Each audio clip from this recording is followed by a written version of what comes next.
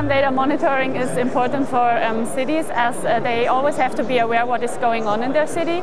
So it's really important for them to really know when an incident occurs. They really have to be prepared immediately and react immediately to this. One solution we use to enable real-time monitoring is our integration platform M.App Enterprise. It helps to bring all the data sources together because it is able to integrate all different varieties of data. Then we use Xalt integration as well. So there you can combine all your data sources from comes from social media to satellite images. You can combine them all in one thing together. You can add socio-demographic data as well, which is pretty important for cities. Then you also can include the existing infrastructure they already have in smart cities, or to be the basement of every smart city. And you can use all of this and bring it together in one solution.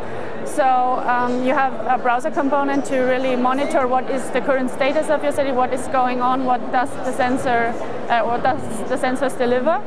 And you have also a mobile component to really get reactive and send field workers out to do their work in the field. And if any maintenance or repairment needs to be done for specific sensors, they will immediately know and will be guided with a workflow system through their tasks. And this really supports the city to become more efficient and improve their management. This technology helps to improve city services by offering a platform where all sensors can be monitored at one time. So if an alert occurs at any time or any place, then the city has an alerting system which will definitely let them know where they have to go and where they have to pay attention to. And the good thing is that you also can use predefined workflows to guide people through their tasks.